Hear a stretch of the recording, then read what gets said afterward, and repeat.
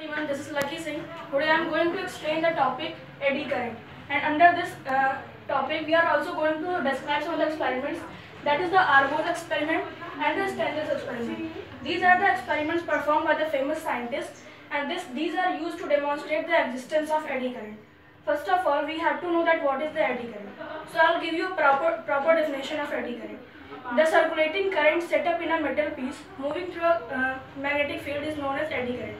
I repeat it, the circulating current set up in a metal piece moving through a magnetic field is known as eddy current. Now, as we also know that when the flux changes in a closed circuit, then the current is induced in it. Start. And if instead of that closed circuit, if we take any metal plate or metal disc, whatever it is, if it is made to vibrate in the magnetic field or it is put in a variable magnetic field, then also the current is induced in it. This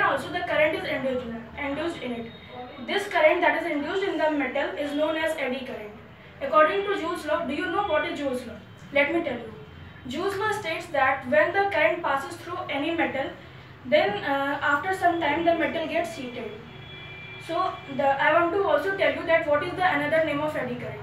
The another name of eddy current is Foucault's current. Now the thought comes to our mind that who was the Foucault? Foucault was the first scientist who studied about these type of currents in 1895, very early from now. Now come to the topic, that is the Argo's experiment. This experiment was conducted in 1824. This was conducted before the discovery of the Faraday's laws of EMI, that is the electromagnetic induction. Here we have set up, this is the proper setup made by the scientist. This is the metallic disc P, and this is a magnetic needle. This is the north pole of the magnetic needle. This is the north pole of the magnetic needle, and this is the south pole of the magnetic needle. In this experiment, what we observe? In this experiment, we observe that when this metallic disc moves, when this metallic disc rotates, then this magnetic needle also rotates, but with a lesser speed in the same direction as this metallic disc moves. So now we want to know that what is the reason behind this. So this whole experiment can be explained by the Lenz law. We have already studied about Lenz law. Lenz law states that the direction of the induced EMF, is always such that it always opposes the very cause of its production. Now, when we can explain it like this: when this metallic disc is rotated, then it cuts the magnetic line of forces coming from this magnetic needle. As it cuts the magnetic line of forces, then the flux changes. When the flux changes, as a result of this, an eddy current is produced in this metallic disc. And now, according to Lenz law, the direction of this induced current is such that the magnetic line of forces, magnetic field coming from this magnetic needle always opposes the motion of this metallic disc. And as a result of this, a couple acts on this metallic disc so that it retards its motion. And after that, according to Newton's third law of motion, an equal and opposite force act on this magnetic needle also. It is clear that the direction of the couple and this magnetic needle is same. So this magnetic needle starts to rotate in the same direction as the metallic disc rotates. This was all about the Argo's experiment. Now come to the second experiment, that is the Stanley's experiment. Here first of all we have taken a metallic plate P. It is a conducting plate made of the materials like aluminium, copper, etc. The main point is that this metallic plate should be conducting. As this is the magnetic field B.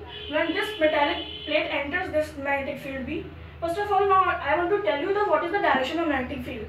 The magnetic field is directed inwards, and it is always acts perpendicular to the plane of paper.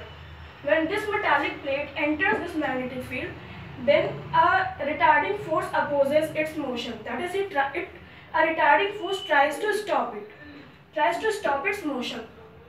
Now I want to tell you that what is the reason behind this, that this happens. This is all because of the reason that when this metallic plate enters the magnetic field, then the eddy currents are produced in this, and according to Lenz's law, this eddy current produces a retarding force which is very high in magnitude, and it tries to stop it and stops its motion. And in the second case, we can say how can in the next figure we can see that when we cut slots into this magnetic field, into this metallic disc, then it can rotate for longer time, and it can rotate freely in that particular magnetic field for a longer time. So what is the reason behind this, that it rotates for longer time? The reason behind this is that the eddy current and the corresponding retarding force are reduced greatly in amount, so it can rotate for a longer time. This was all about the Argos experiment and the Stennis experiment. As we know that everything in science, whatever we study in physics and physics, has some practical applications. So likewise, eddy currents also have some practical applications. Like in the manufacturing of the magnetic brakes, deadweight galvanometer, induction motor, energy motor, and the most important thing is a speedometer. It is a device which is used to detect or used to measure the speed of a vehicle, which is based on its application. So I want to conclude my words by saying that whatever we have studied here are very simple. Like here we studied about eddy current, about the Argos experiment, and about the Stennis experiment. So this was all about the eddy current. Thank you very much for watching this video. I will be back with more videos. Thank you. I hope you have understood well. Thank you.